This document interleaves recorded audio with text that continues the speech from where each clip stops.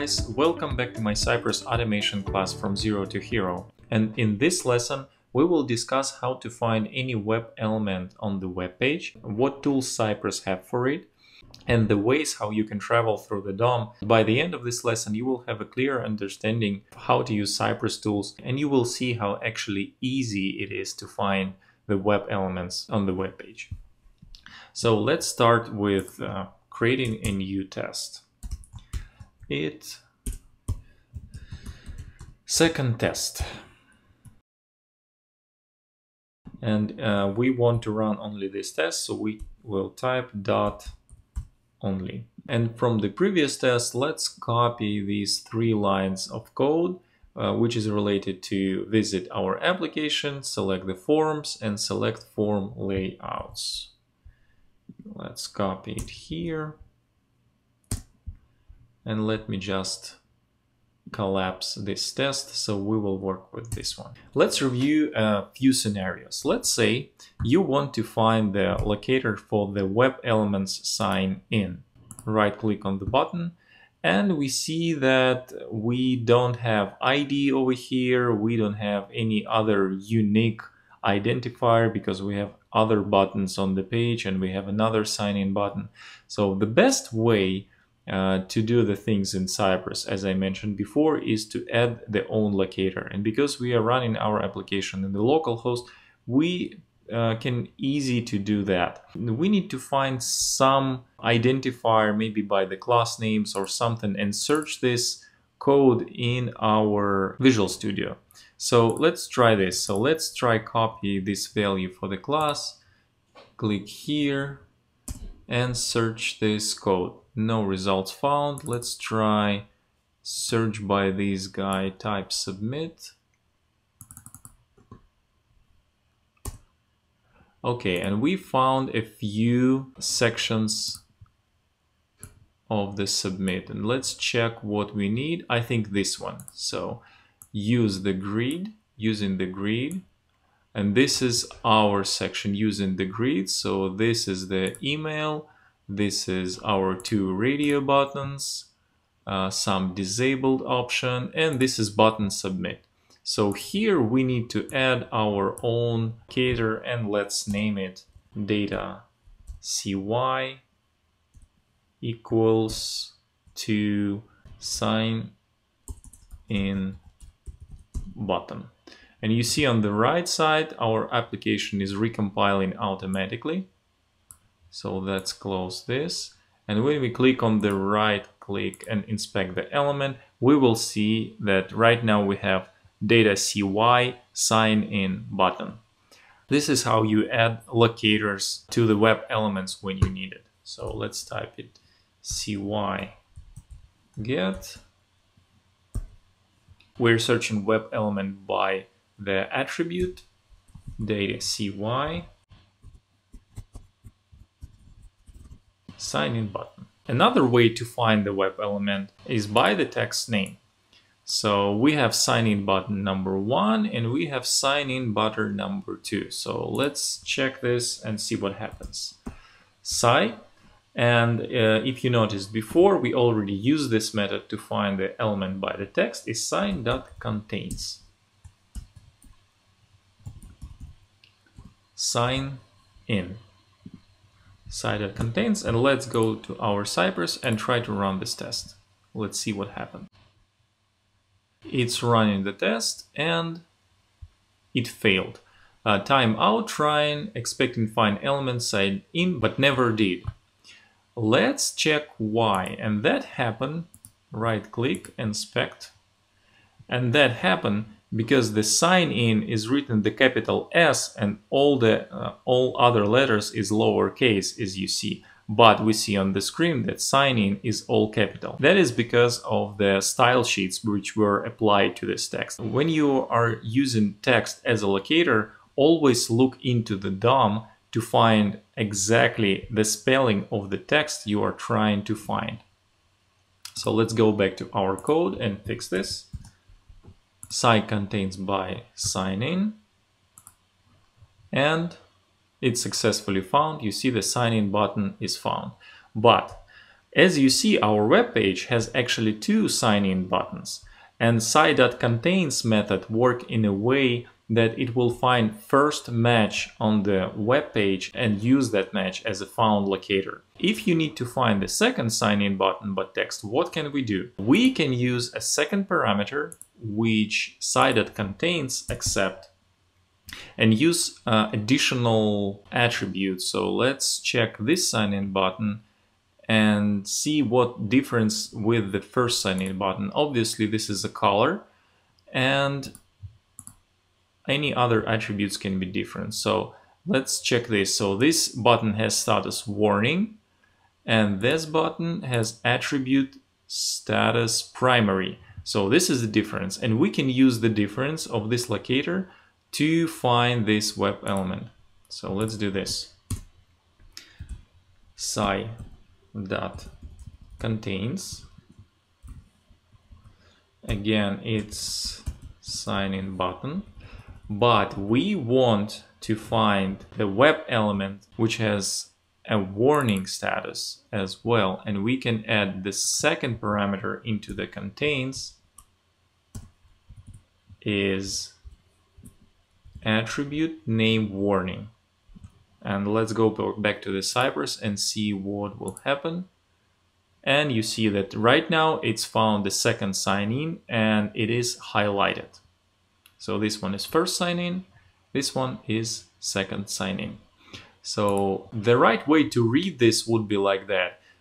You say, hey Cypress, find for me the web element with the locator attribute name, status, and value warning, which contains sign-in. So moving on, the next example of finding the web elements is to travel through the DOM starting from some unique elements. For example, let's say we want to find this sign-in button, but this button don't have a unique identifier. For example, status warning or type submit cannot be unique identifier, and we don't see any IDs over here or classes or attribute names.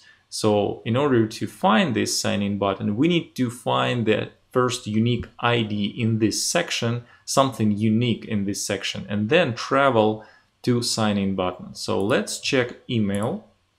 In email field, we have unique ID, input email 3. So let's use this. Sci.get, find element by ID. Good.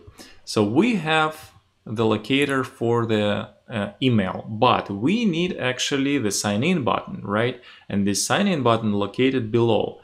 How to find exactly where it is? So we cannot go travel down from this input element. We need to travel up to the parent element. So you see how the section above is highlighted. Now we are on the div section. Now we go in the form section. Here we go. And now the form is highlighted for us, and sign-in button is within this form. So what we have to do is to travel up to the parent element form and find this element. So let's do this and chain our next command dat and find a parents element with HTML tag name form. Let's go back to our Cypress and see that yes, form is found. Okay. After that, we want to find child element with HTML tag button, but we cannot use get. If we will use get dot button, what happened? You see next to the button is number 8. So Cypress found for us all buttons on this page, and this is not what we want. We want to find only the button which is related to that particular section. And how to do that is to use another method in Cypress called find. So we have a sci.get input, then we travel to the form, and then we find a button. Let's go back to the Cypress, and here we go, button is found. let's add one small assertion: should contain sign in. So we did the assertion that this button contains sign in. Okay, we found sign in. And then let's say we want to continue this travel and then find a small checkbox, this one. How to do that? So right click on this checkbox and let's travel through the DOM, go up, up, up, up, going up. We can now travel back to the form section. Let's do this. We can parents form again and find what we need to find over here is right click. This is our NB checkbox. And let's type click. Okay, let's go back to our Cypress and see what happened. Here we go. So let's go one by one and you will see in the Cypress runner what happened. So step number one, we found ID. Then we traveled up to the parent element form. Then we went down to the button. We verified that this button has sign in text. Then we traveled from this button up to the form again. Then we found the web element NB checkbox tag, and then we clicked on this checkbox and Cypress is showing us that this checkbox is selected. So this is how you travel through the DOM, and this is how you chain the sequence of the events. So you start with sci.get and then chaining the events one by one. You cannot do stuff like sci.find, for example, I don't know, button. You cannot do things like that and you will see the error. Oops, looks like you are trying to call a child command before running a parent command. Find method is only to find the child elements inside of the parent element. Parents method is to locate the parents element from the current key element which you are in. And let me show you another good example of using sci.contains, how to specify the scope, similar to the example which we discussed before. Let's say you want to select email field for this section, but your email does not have any unique identifier, like let's imagine that. And the only unique identifier you have over here is just the unique name for each of the box using the grid, basic form, block form, or horizontal form. So what we can do is to find the horizontal form first and then to find email. But if you will make a right click on horizontal form and highlight it, you will see that horizontal form section where the header is located is just the header for the entire form. The input field is located on the next level. So this is NB card header, and NB card body is a sibling element for NB card header. So in order to go to that section, we should travel to the NB card first and then find the email field, this one. So one way of doing this is to find horizontal form, then select parent NB card, and then find email. But another way is a shortcut, is to provide the second parameter inside .contains, which will make for you the same thing.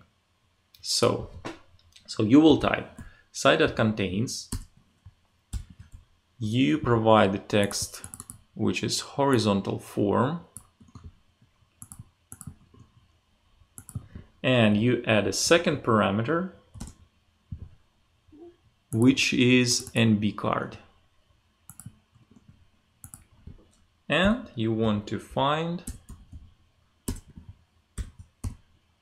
email, right click, inspect, and let's say we take this type, take this attribute type email.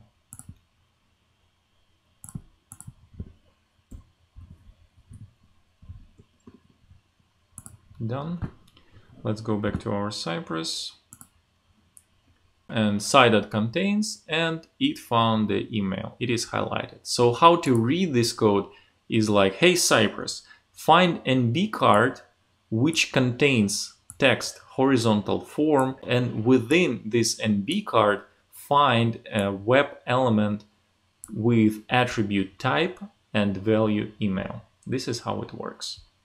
That's it, guys. For this lesson, let's just summarize. Site.get. Get is searching elements in the entire DOM, and you chain the .get from the site or from any other elements. Find method in the Cypress is to find the child elements from the parent elements.